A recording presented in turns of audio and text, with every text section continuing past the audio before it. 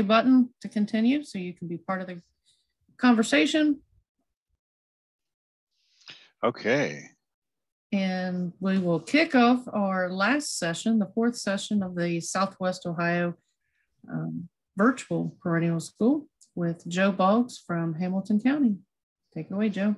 Thanks a lot, Gigi. Now, some of you, this is one of those presentations where if you go back last year, I actually did a very similar presentation because, and I'm repeating it for two reasons. Number one, is to include some updates, but also because as Gigi and I talked about this is a topic that that quite honestly sometimes requires a couple of different passes for us all to grasp, including myself. You're going to learn this in just a little bit. This topic was something that I should have known about for years and actually just didn't process what was actually going on before my eyes. So brings me to the first point.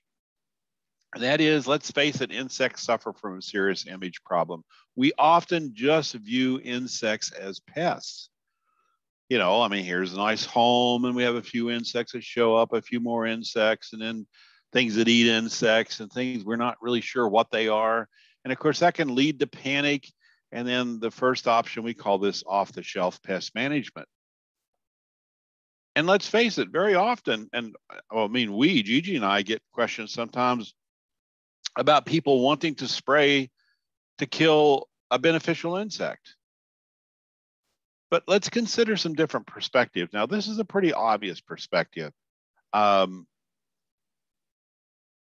that is, when I use the words flitter and flutter, what comes to mind? What's the first thing that comes to mind? Relative to insects, I think the first thing, wait a minute, somebody is controlling my, Gigi, did you?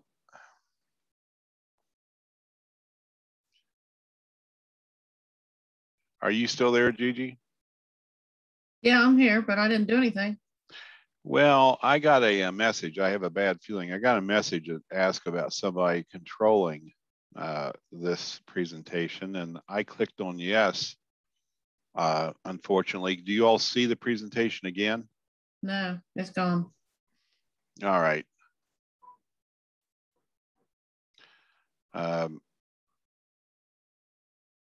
I'm sorry for this. We're going to have to, I've stopped sharing. All right, so I'm now going to share again. And hopefully, I think that may have just been an error, hopefully. So let's see how things work this time.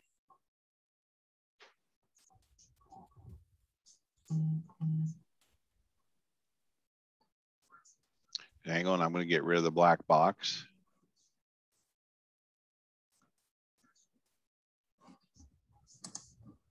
All right, are we good? Are we good, Gigi? Do you see everything? Yep. All right. I see it. All right, so when I use the words flitter and flutter, let's consider that relative to insects. What do we think about with insects?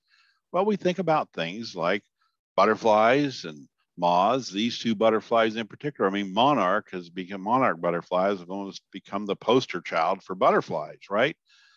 The point being is insects are beneficial because they do add animated beauty to the landscape. This is something that actually, again, didn't come to me until, late in my extension career to realize that, okay, we go out and view a flower garden and the flowers are beautiful and we're enjoying the flowers, but what draws our attention very often to those flowers when we see something like a red admiral flittering around and fluttering around, and even the underside of this butterfly is beautiful. So they do add animated beauty to the landscape.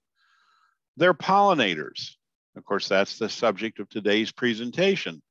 We do know that 1/3 of our food supply depends directly on plant pollinators. We know this to be true. I'm going to cite some research that clearly demonstrates that. However, how many of you heard this a different way? 1 of every 3 bites of food depend on bees. That's a lot different than pollinators, right? Depends on bees. Well, it still goes on, and I'm not denigrating any of the groups I'm going to show here, because I used to echo that. Some of my older presentations, I would make that statement. Same idea. Believe it or not, you have a bee to thank for every in 3 bites of food you eat. One of every 3 or 4, they're kind of hedging their bets, of food you eat is thanks to bees. Huff Post, 1 of every 3 bites of food depends on bees. Let's save them. I love the Sierra Club, but 1/3 of our food supply relies on a very sick species, honeybees. 1/3 of our food supply. I hate to tell you this, but that's fake news. Now, it's not fake news on purpose. You know, we have that perception, but we're all guilty, you know, of delivering fake news. Sometimes we do it just simply because we don't know better. And I will tell you that, again, I used to teach the same idea. I used to do the same thing because I thought it to be true. But then I've learned something about this. Everyone's entitled to their own opinions, but not their own facts. This is one of my favorite presentations, and I'm going to date myself. Just the facts. That's what we should be dealing with. And you can all learn firsthand the facts. If you've never used Google Scholar, I'm hoping that this will highlight a very helpful tool, because Google Scholar, if you do a search, what comes up are only scientific papers. You don't get magazine articles. You don't get newspaper articles. It has to be peer-reviewed research results. So like, for example, if I typed in, which I did, importance of pollinators, well, here's a paper that came up, importance of pollinators in changing landscapes for world crops, 2006. And so let's go there. Now, it turns out this paper, and of course, this is a downside of not acquiring firsthand, reading the papers for yourself. It turns out this paper is generally viewed as the source of that 1 in 3 bites of food, thank a bee, fake news. And you think, wait a second, Joe, you're saying that, you know, we should be citing this paper, but you're also saying that it's responsible for this fake news. Well, the fake news came about because people interpreted this paper for their own usage, in my opinion. Or maybe they just misunderstood. I don't know, but this paper does not say that. So on one side, it may be responsible for that myth conception, I should say. On the other side, it should be responsible for correcting it. So what does it say? 60% of global production comes from crops that do not depend on animal pollination. Well, that's pretty interesting. 35% from crops that depend on pollinators. That's the 1 in 3, roughly. That's where that came from.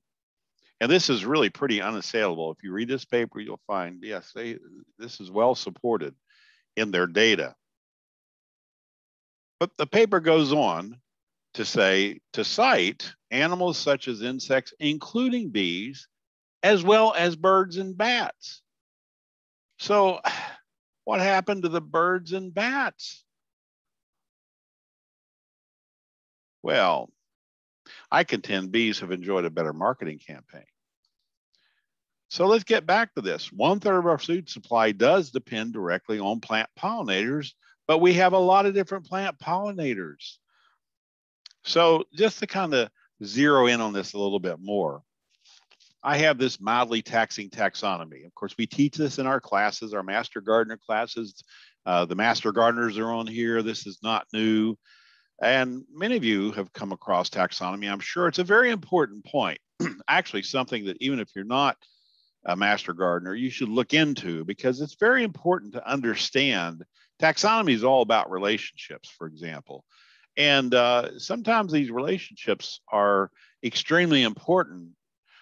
In particular, not to go too far off the subject, in particular in host selection by pests, for example, because very often, you know, a pest selecting a particular tree or shrub is based on the taxonomy, and whether or not it gets on others that are closely related may be surprising. But in this case, I have 4 of the major insect orders.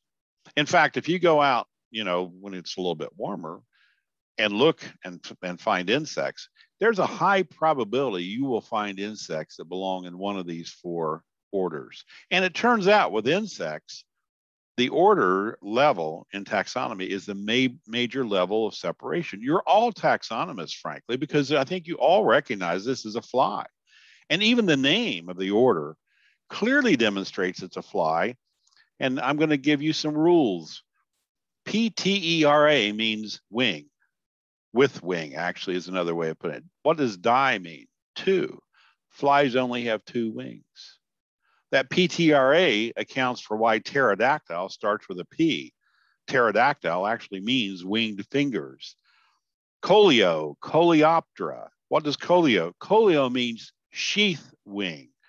The first wings, the front wings, are hardened into these sheaths that cover the hind wings and the abdomen. Lepido means scale wing.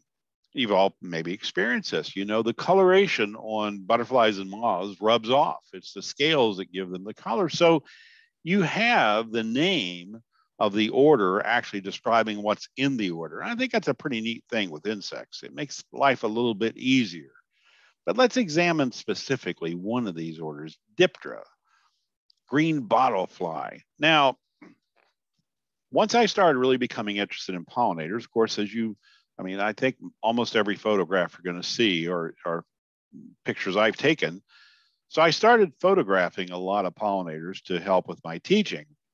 And something that kept happening would be I'd be taking pictures of flowers and these darn flies would be there and I'd shoo them away. A green bottlefly, I mean, oh my gosh, the larvae, these are carrion flies. The larvae feed on decaying meat. I mean, you know, look at this thing. I called them the green photo bomber fly because they just kept showing up and it'd be like, oh gosh, you know, I'd shoo them away because I wanted to take a picture of a real pollinator, right? Until I came across this paper. Diptera are the second most important order of flower visiting and flower pollinating insects worldwide. This was all the way back in 2001. I should have known. I didn't know. It gets even better. Here's another one. In that same Proceedings B, I should have pointed that out. This is a very important scientific publication. If you get published in this, you've really arrived. The forgotten flies, the importance of non-syrphid, syrphid flies or hover flies are important pollinators, but they're also very important in terms that their larvae are predators. But look at this, the importance of non-syrphid Diptera as pollinators. Again, 2015. So what am I saying to you? I'm saying that flies are turning out to be extremely important pollinators, but they don't carry the same cachet as bees, do they? They just don't. So want the facts? Trust science. If we go and reorder the pollinators, the most important order for insect pollinators continues to be Hymenoptera, bees and wasps. That remains true. But now, based on what I've presented, what's the second most important order? It's flies. Flies are more important than Lepidoptera. Flies are more important than monarch butterflies. And of course, they're more important than Coleoptera, than beetles. So let's kind of examine, what does this mean now? Well, what this means is this is more false insect marketing. The butterfly garden should be called the fly garden. Now, I realize, okay, I've gone maybe one step too far, right? But my point to you is don't let our own perceptions color what we believe to be true. You know, seek the truth on your own. Our perceptions are flies are bad. They buzz around us, the carrion flies, oh my gosh, all that's, but as it turns out, they are very important relative to insect pollination. And this whole examination is starting us to is causing scientists to examine the entire array of pollinators and our perception. For example, and I don't want to rain on anyone's parade, I love monarch butterflies. And of course, they're very important insects and, you know, they are tremendously fascinating, but how important are they as pollinators? You know, some believe that certain butterflies are actually nectar thieves. Now, remember how plant nectar works. Plant nectar is actually a bribe. It's the bribe the plant produces for free because they just simply, you know, plants have this wonderful ability, you know, called photosynthesis, where they can take the elements provided by oxygen and carbon dioxide and break them apart, reform them into, using the energy of the sun, reform them into food, sugar. Well, the idea then is that nectar is free. It doesn't cost the plant anything to produce. So, somewhere along the lines, plants started using this nectar to bribe things, insects and other animals to come in. You get a little sweet treat if you will take my pollen over there. Well, if you look at this monarch, what do you see? You see the proboscis, the feeding, which is like, I need to get one of these. The proboscis of butterflies is just exactly, if you picture in your mind that party favor that you blow one, and it unwinds and you get a little noise. I need to get one of those so I can do that in my talks. That's how it works. So if you can see in both cases, the proboscis is going down into the flower, but look at these stilted legs sticking up there. Is this monarch picking up any pollen from these flowers? Now, I don't want to paint with too broad a brush. All Lepidoptera are not equal. This little skipper is covered in pollen. It's much deeper into the flower. And if we look at, once again, yes, I am not denigrating bees as being important pollinators, but I am pointing out that they do some things differently. I love to watch bumblebees feed because they just stick their whole head way down into the flowers. They do this sometimes their whole body. And they get covered. Look at all the pollen stuck to this bumblebee. And that's a carpenter bee, bumblebee. I'm not sure here, but the point of it is this group of bees are very important because they get right into the flower. They fully buy into the bribe. They fully buy into spreading around pollen. More fascinating pollinator facts. Sorry for that. I hope you've all had your coffee.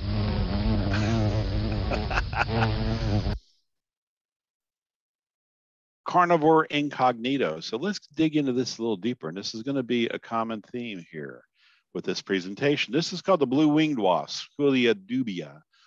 And it is a solitary ectoparasite. Now you can see here's a female and she's really digging into the flower, all the pollen stuck on her. She's a great pollinator, but she will then use the nectar as a food source. She doesn't feed on pollen. She uses the nectar as an energy source so she can fly off and find a white grub that would normally develop into a green June beetle. And she lays a single egg on that white grub. When that egg hatches, the wasp larvae bores in and feeds and kills the white grub. What am I saying to you? She's a twofer. She's a pollinator and an enemy of an insect pest. This is going to be, as I said, a recurring theme. So we've already introduced this concept. Insects are beneficial because they are predators and parasitoids. They prey upon other insects. I love this quote. The whole of nature is a conjugation of the verb to eat and the active and the passive. Think about that a little bit. So a little short segue. We're going to dig a little deeper into this whole thing of entomophagous insects. I want to do this just so that we're on the same page with some of the terminology I'm going to be using. Entomophagous, entomo means arthropods, including insects. Phage comes from the Greek phagian, meaning to eat. So entomophagous insects are insects that eat other insects. And of course, we have these terms that you're very familiar with. A predator consumes a host from the outside. It kills the host. I think all of you know these are insect predators. Lady beetle, mantids, they're not a great predator because they eat everything, including each other. But you may not know that these are very important predators. This paper wasp, this yellow jacket, they feed their young meat. They have to feed their young meat so their young will develop. So the meat that they feed to their young are things like caterpillars or red-headed pine sawflies and other sawflies, which we would call plant pests. And of course, don't forget that insects are just small animals. So they exhibit exactly the same predaceous behavior as this predator or this predator or this predator. They're just in a smaller package. They are meat eaters if they're a predator, but then we also have parasites. Now you will commonly hear and read, that we want to use a parasite to control other insects, but look at this, a parasite, biologically speaking, parasites do not kill their host outright. A successful parasite, by the way, doesn't kill its host.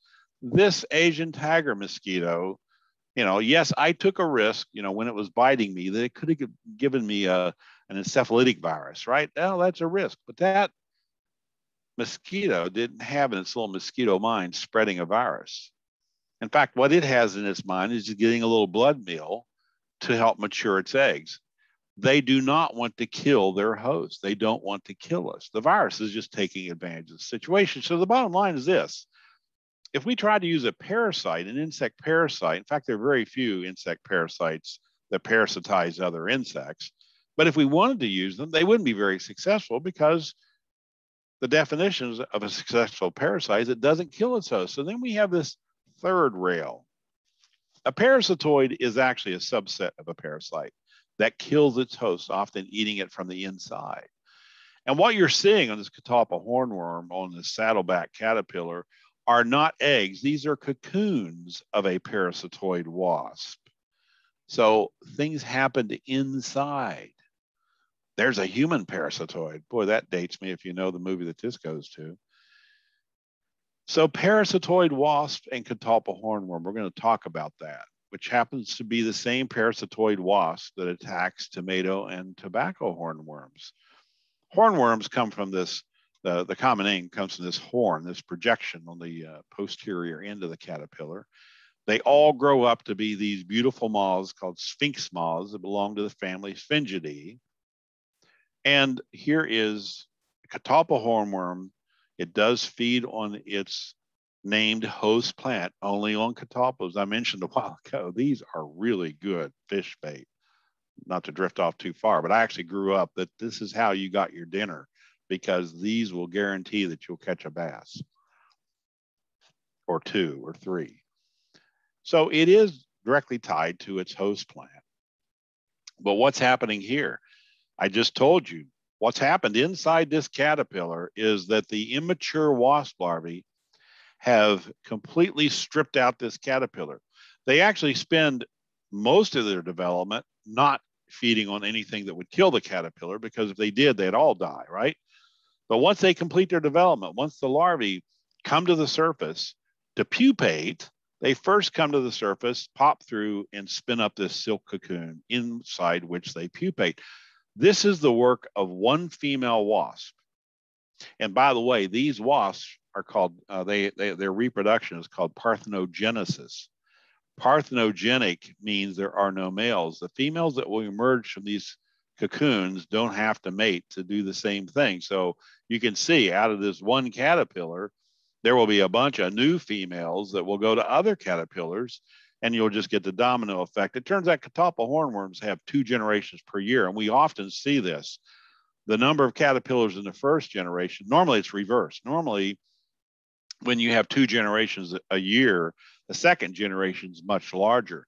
It turns out this pair, and there's been a lot of publications on this. It's one of the very early models used for a host parasitoid modeling. And it turns out the second generation typically has lower number of caterpillars because of what happened in the first generation. It just gets better. But you may be thinking to yourself, well, wait a second, Joe, that caterpillar is still crawling around. It's still feeding. It's dead and just doesn't know it yet.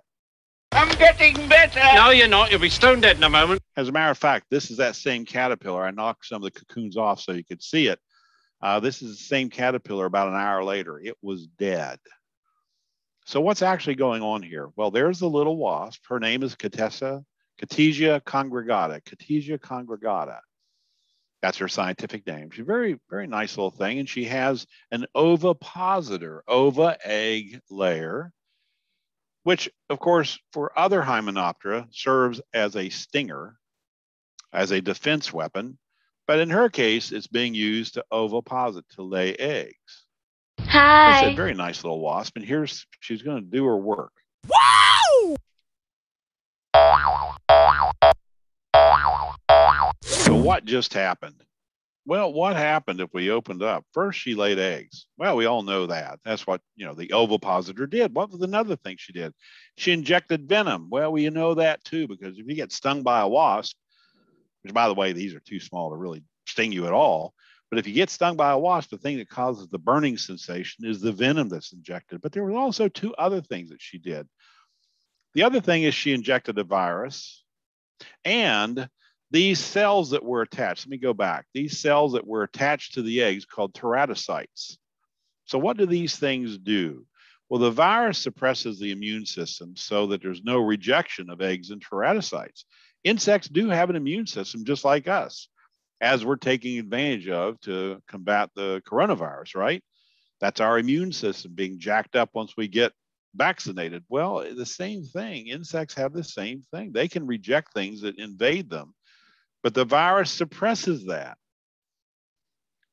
The teratocytes release a hormone called T hormone that, in conjunction with the venom, suppress development, so the caterpillar doesn't pupate.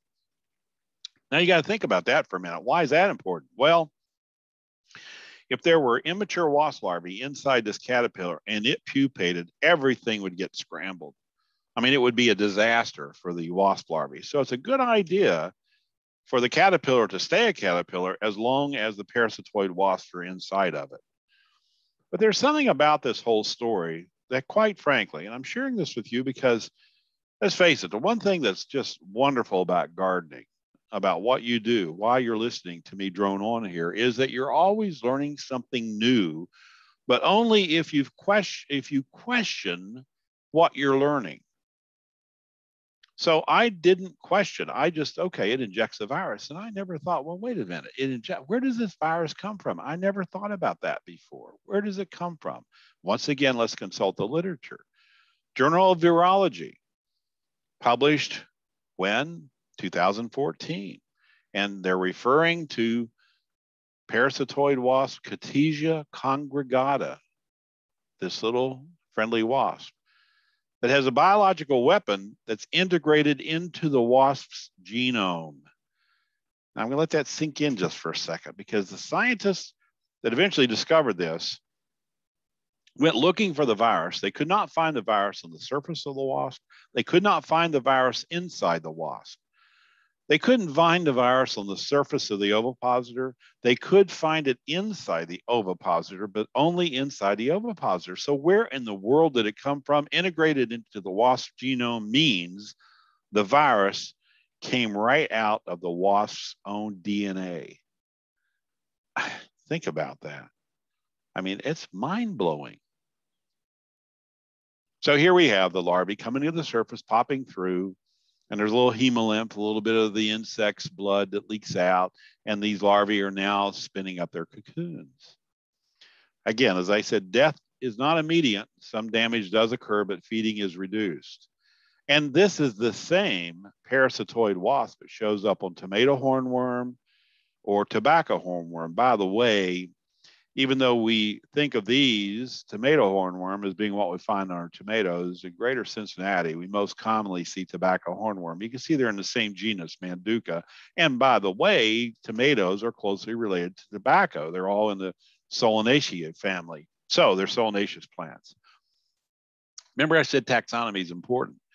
So of course, you know, here we have the disappearing tomato leaves.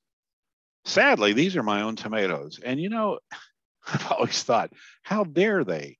I'm an entomologist. You're damaging my tomatoes. What do you think is going to happen?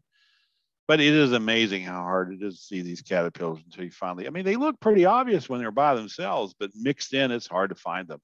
So there's Catesia congregata. There is on the tobacco hornworm, you see the cocoon sprouting forth.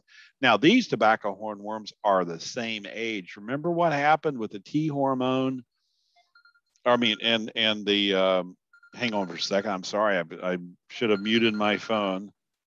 Remember what happened in terms of suppression and development. This just shows that this caterpillar is being suppressed because it's parasitized. This one wasn't. It turns out Catesia congregata has the common name, the hornworm wasp. It's actually pretty unusual for a parasitoid to attack multiple hosts. Normally, they have to synchronize, because you think about how they evolve with a single host. But in this case, actually, they're everywhere. They attack a lot of different hornworms. Well, back to beneficial insects. We've already said this. At Animated Beauty, 1/3 of our food supply does depend on pollinators, and insects are involved. Remember, flies are the second most important pollinator. Predators and parasitoids, they prey on other insects. But just to kind of reemphasize the point, because we're often asked, what good are insects? What good are periodical cicadas? Well, as a matter of fact, there's a lot of good, because insects are keystone organisms in all terrestrial ecosystems. This is an extremely important point. Keystone organ. What is a keystone? Well, I have a little graphic just to demonstrate it. If you look at the arch, actually, it was not invented by the Romans. It wasn't invented by the Greeks. It predated all that, but they all borrowed on it. But we're going to use some Romans to demonstrate it. Here we have a phalanx coming up. They're underneath the keystone, and we're going to demonstrate it by pulling that keystone. And you can see what they're saying. Here we go. Oh, crap.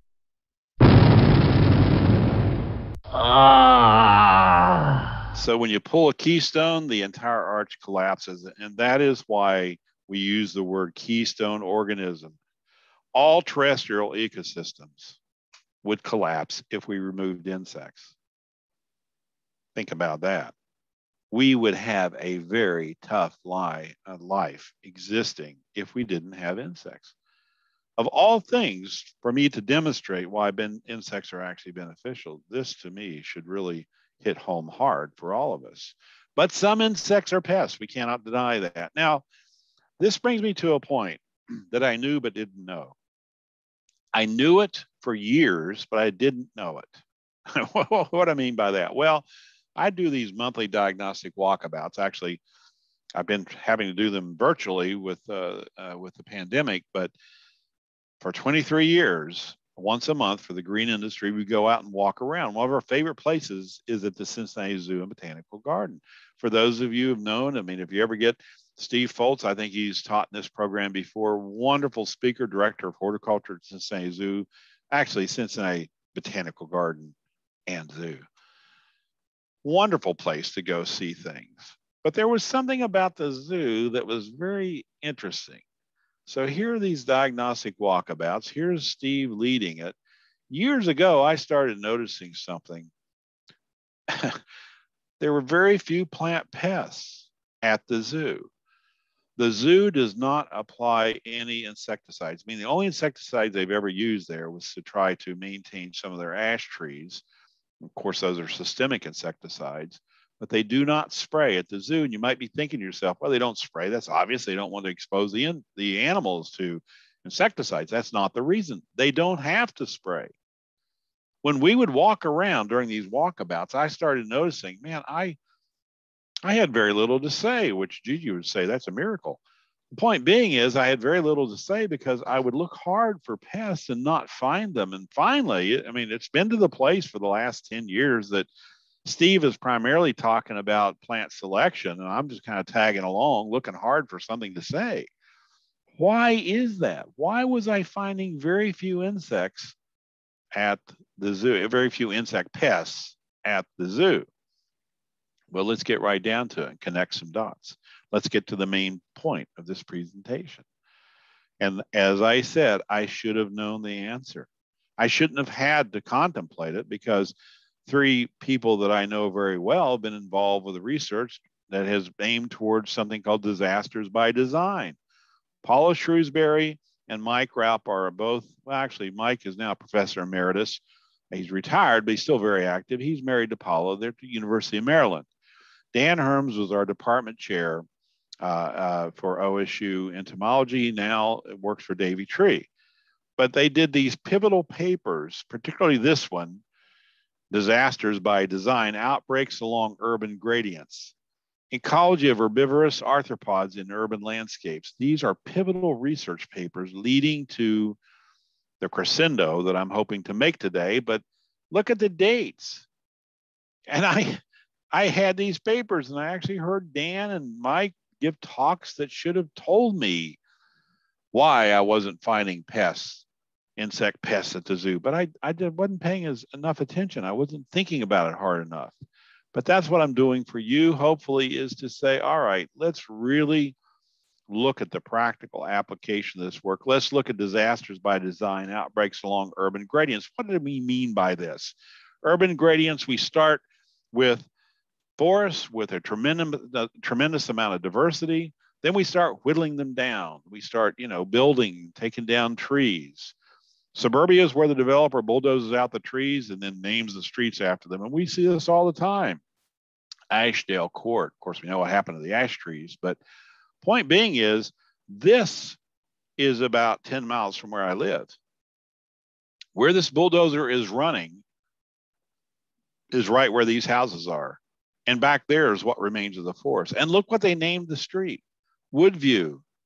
You know, I keep threatening to go there and add to that sign, Woodview Winaway, instead of Woodview Way. So then we whittle them down. These two trees were here before the parking lot. They were part of this forest back here. Same with this tree. This tree was kept, you know, whittled down. Everything was, you know, you can see what's happening. This big oak tree, it was probably kept for providing shade until it dies and falls over on the cars. But the point of it is that this is what we do. We start whittling things down. I mean, it's no one's fault. It's, well, it's a bad joke. But at any rate, monoculture is by a natural selection. Here we have, this is actually my neighborhood. It was a cornfield for over 80 years before these houses were put in here. But at one time it was a forest, and now it's being slowly reforested with much less diversity. This parking lot has only 4 species of trees throughout it, only 4. Sometimes we just put one tree way up on the highway. So here's a graphic depiction. Have high diversity in our forests, then we go to the first level reduction, second level reduction, and finally monoculture. This entire parking lot only has 1 species, calorie pear. Pretty big parking lot, monoculture. So we keep whittling down. Now, Steve Foltz depicts it this way, and I like this. We start with a natural, highly diverse situation. Then we go into suburban, which is a little bit less, obviously a lot less. And then we go into urban. What's happening? Each step down, we have less diversity. Actually, it looks a little more like this, doesn't it? High diversity, much less diversity. So what's the relationship between the abundance and diversity of plants and the diversity of arthropod pests? Well, Paula and Mike took a look at 212 landscapes. On average, the low diversity, they called 3 species per landscaping. On average, the high diversity landscapes had 38 species. And here's the table that developed out of that. Now, in terms of general predators, look at this, general predators. In simple 3 species landscapes compared to 38, what was that, 38? I think it was 30, yeah, 38 complex landscapes. Now, for those that know statistics, you know that if I take this number, 2.6, and add to that number, 13.1, and I take this number and subtract from 21.8, and if the 2 cross, then these aren't considered to be statistically different numbers, but it's clearly they are statistically different. Generalist predators, same with spiders. Plant pests, less pests, statistically different. Then they went one step further. Now, we can't do very well with azalea lace bugs growing azaleas here. I said that in reverse, didn't I? As an entomologist, we can't do well growing azaleas, but in Maryland, they can do very well. And azalea lace bug is a big pest, produces stippling damage that can really cause great harm to the tree. So they looked at azaleas. Number of lace bugs in a simple, and now here's something else statistically. If this next bar that I'm going to show, if it overlaps with this T, if they overlap, then they're not statistically different. I think they're statistically different. I actually had to make this bigger so you could even see the number of lace bugs in complex versus simple. What is going on there? What's going on is just simply, again, mind-blowing.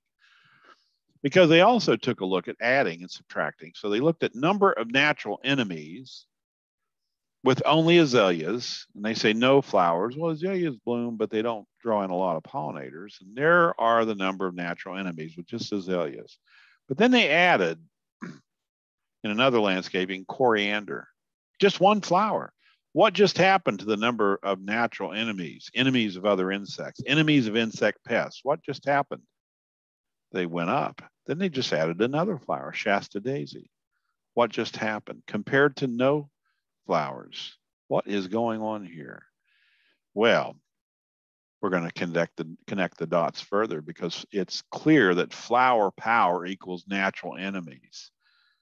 And by the way, these are the females that came out of this wasp, or these cocoons. These are the little tiny wasps. What do the female wasps eat? Have to consider that. What do they eat? Well, they eat nectar. And because of nectar, then they're able to have energy to go off. And of course, this is actually these are different species, but these are the same species of wasps. The point is, all parasitoid wasps have to have nectar. They have to visit flowers. This is a pretty interesting little a wasp. It's called a stink bug hunter. What does it go after? It goes after things like the nymphs of brown marmorated stink bugs. What do the female wasps eat? Nectar. One of my favorite little flies, just because it's kind of a pretty little fly. It's called a feather-legged fly because there's feather-like structures on their hind legs. It is a parasitoid of true bugs, back to brown marmorateds. What do the adult flies eat? They eat nectar. What is the common theme? And we look at predators. These are syrphid flies or hover flies. Now, how do we know they're flies and not bees? Because they only have 2 wings, diptera. Their maggots eat aphids. These are predators. So they eat aphids, but they're also pollinators. Look at them around this prairie rose. You will also find them with knockout roses. Even though sometimes people will say, well, wait a minute, roses don't attract anything. You need to consider which rose, because it is true. Hybrid tea roses have been bred away from attracting pollinators. And this is a cautionary tale. It's something we're trying to make sure that plant breeders, those that go out to select for horticultural interest, are not forgetting that as they keep moving plants towards a place where they have horticultural interest, they may be losing the interest of pollinators. Now, I'm not denigrating hybrid teas. I actually like hybrid teas. They've got me out of my trouble with my wife numerous times. The point being is, I'm not telling you to not plant hybrid teas. I'm only saying, though, okay, it's a cautionary tale on what could happen. And oh, by the way, you know, the knockout roses have their origins in non-native roses. So this brings up this whole thing. Well, do non-native plants, are they good for it? Yes, non-native plants will attract pollinators. I'll give a good example. Goldenrod soldier beetle. The larvae live in the soil, feed on insect eggs and insect larvae. So the goldenrod soldier beetles, there's actually more than one species, I will tell you. They have larvae that are highly predaceous. And when we say rootworms, here's a good example. One name for this beetle is the spotted cucumber beetle. The other name is southern corn rootworm. It can be very damaging to corn. What feeds on it? What depletes the larvae of this are the larvae of this. This is a very important predator. What the adult eats, the adults eat pollen and nectar. Here they are on wing stem. This is a Pennsylvania leatherwing. Goldenrod. But look at this, golden rain tree. Golden rain tree is not native to Ohio. It's not native to the United States. It's become naturalized in the South. Some people think it's native, but it's not. Golden chain tree is not native. Yet if you put a golden rain tree out in your landscaping, I will guarantee you it will just be buzzing with pollinators. So once again, we have to kind of get away from this idea. Lindens, a little leaf linden, is it native? No, it's not native, but you see a lot of pollinators on it. Southern magnolia is not called Ohio magnolia. Point being is non-natives do attract pollinators. They attract nectar feeders. Here's Egyptian star cluster, nice bumblebee. Did dahlias start in Cincinnati? No, they didn't. They do attract pollinators. And that's important in this message because it's all about diversity, we're trying to say. We're trying to make sure you understand plant diversity is very important. Thread-waisted wasp digs burrows, provisions larvae with paralyzed caterpillars and sawfly larvae. These can be plant pests. These are the larval food items. You just see over and over what the adults eat, nectar. And of course, we have misunderstood stingers like paper wasps and bald-faced hornets and yellow jackets. The little larvae in here have to be fed meat. The females feed their larvae meat so that the larvae, this one is grinding up this caterpillar. Unfortunately, it is parasitized. It is a catalpa hornworm. It's going to take this meatball back to feed its immatures. But what do the females themselves eat? They are pollinators. They feed on pollen and nectar. Another twofer, pollinator and predator. We have a lot of different types. I'm kind of advancing forward. So connect the dots, putting it all together, flower power. And we're going to use very quickly, I'm not going to run out of time, and I actually have to do a radio show at noon, so I can't be on overtime, but flower power pest management case study, we're going to use bagworms. This is not bagworms. These are not bagworms, but I grew up in West Virginia, and we commonly heard these called bagworms because these look like bagworms in the tree, look like bags in the tree. This is a bagworm. There's a little caterpillar in here, and we'll open it up when you see the caterpillar, creates kind of like a silk sock, and it attaches parts of the host plant to the outside of it. So that's what it looks like. I guess if you look like that, you live in a bag too. But the point of it is if we look at integrated pest management, a concept that's been around since 1967, you could spray for bagworms, but there's a problem with spraying. The problem is what we call asynchronous development, and attach that to the small caterpillars are most susceptible to insecticides. So these bagworms were collected off the same host the same day. Look at the differences in development. These are probably these are definitely more susceptible. As a matter of fact, once we get to this stage, they drop out of being susceptible to Bacillus thuringiensis. Once you get to this stage, even the traditional insecticides have a problem. So that's kind of a challenge. We say it's problematic. What about cultural management? There's a great direct approach. Right now, the females are dead, but they can be full of anywhere from 500 to 1,500 eggs.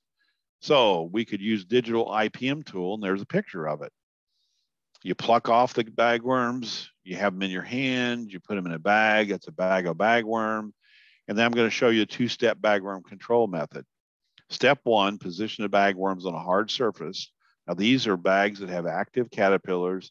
Now, if there are any small children, you got to have them leave the area of your computer because this next is going to be rated TVMA for violence because you're going to stomp on them. There's no coming back from this. This was their last thing that they ever saw.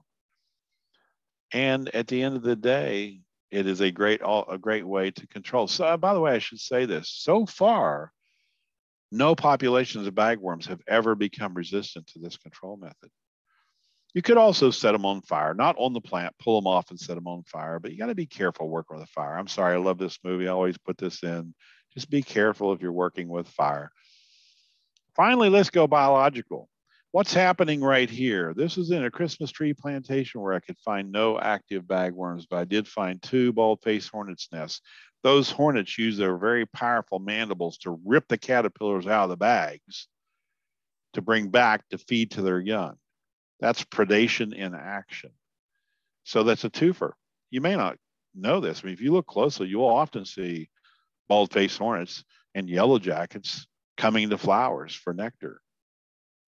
More flower power. So what you're seeing here is an exit hole of a parasitoid wasp. And so I open up the bag of another bagworm, and this is Idoplectus conquistator. There's a little female wasp. She's, fully developed. So I put her on my finger and she popped her wings out, and there's her ovipositor. So here's a publication, Factors Affecting the Survival of Larval and Pupal Stages of Bagworm. The ichneummonid Idoplectus conquistator accounted for most of the parasitism, almost 76%. And here's another very important paper. Parasitism rates of bagworms were 71% higher in shrubs that were surrounded by flowering forbs than in shrubs that lack flowers. It even gets better. In a third experiment, parasitism rates exceeded 70% in shrubs that were adjacent to central bed of flowering forbs, but less than 40% in shrubs that were further away. What am I saying to you? First, science is pretty cool, but secondly, flower power equals natural enemies. This isn't just a pollinator garden, it's a pest management garden. It's an ecological approach to plant pest management. The bottom line is you increase flowering diversity in your landscaping, you will have less pests. You will do what I observed at the zoo for over 15 years now. You just don't find pests there because of the diversity. Well, time flies like an arrow, but fruit flies like a banana. I know that's a bad one. It's my only Marxism. I hope I kept your attention. Oh, well, but we're getting close to the end, so you can all get up and start dancing and everything. But we do have a final overarching point. Diversify landscapes, because flower power equals pest management power, except for the darn flies. Flower power equals pest management power. And if you increase the diversity of flowers, you are going to have fewer pests in all kind of different situations, in all these different situations. And don't forget about trees. We want a shrubbery. I forgot I had that in there. Don't forget trees and shrubs. One of my favorites is this button bush. Look at the flower on that. It's a great pollinator attractor. And what does that flower remind you of? Oh, who knew? Spirea with a hoverfly, fragrant sumac with attracting bees, eastern redbud. I mean, all of these different service berries, you get to eat the fruits. Don't forget trees and shrubs are also very important for this great diversity of flowering plants in your landscaping, not the least of which Ohio buckeye and the Ohio State buckeye, Escalunius natosa. It's all about increasing flowering plant diversity. I'm not presenting, though, a recipe. You decide. It's your garden. Natives, non-native varieties, cultivars, just increase diversity. The true voyage of discovery lies not in finding new landscapes, but in having new eyes. And hopefully compound eyes are part of your new perception. Oh, thank you, Gigi. I didn't know you had this open for applause. All right. So I'm going to stop sharing. And again, I apologize. I'm going to have to get off of here in about 5 minutes so I can go to a radio show. But do we have any quick questions? I do not have any in the chat. But people are saying thanks, things that they hadn't thought of before. Ask Joe what he thinks about lawns. What do I think about lawns? Well, you know, I like the quote, and I wish I knew. Jim Chatfield first shared this with me. Maybe you've heard Jim teach before. Turf grass is the canvas upon which we paint the rest of the landscaping. So, Catherine, think about what I just said there. You know, turf grass has a place. If you go to some different places, I mean, think of anything else that you can walk on and not kill it. But it's the canvas. And just like, you know, we don't expect a nice painting to be a blank canvas, do we? Although I think in the past, some sold that way, right? We kind of wondered how that happened. Point being is you start off and then you start bringing in landscaping. It's a great way to walk around, to look at things. And we see this in our parks very often, right? I love this. You can go to different parks and you see a beautiful land and you're walking on turf grass between the plants. I personally don't think the turf grass, even though it's one of my areas of specialization, I don't think it should dominate the landscaping. It does have its place. And you really won't find also another plant that does a better job in what we call bioswales. So if you're trying to reduce stormwater runoff, frankly, turf grass is fantastic. It's used commonly for that. So, you know, use it where it's appropriate. But, you know, Gigi, I'm trying to convince a bunch of avid gardeners, you know, you need to put more flowering plants in your garden. That should be an easy sell, shouldn't it? I'm looking at the public radio. Is the public radio show program available? But yeah, you should be able to listen to it in just a minute. It's WVXU. So, and as a matter of fact, it's about 1 minute away. And I told them I'd be a little bit late because I told them I was ruining another group. I mean, I was teaching another group of people. So we're going to be talking about all kinds of things. So if it's okay, then I'm going to leave. And thank you all for putting up with me once again. Thank you, Joe, for joining us. And if you are available, jump over to WVXU and catch Joe for round 2. And others. All right. Take care. Thank you, everyone. I will be sending out the YouTube link so that you can follow up on previous episodes or catch this one. Some of you were trying to take notes. I was getting messages in the chat, but that way you can share them with your fellow friends also and learn more about what is going on with our perennial gardens. Have a great day. It appears that the rain has stopped here and we're supposed to have a nice weekend. So get out there and enjoy it. Have a good one, everyone. Thanks, Gigi.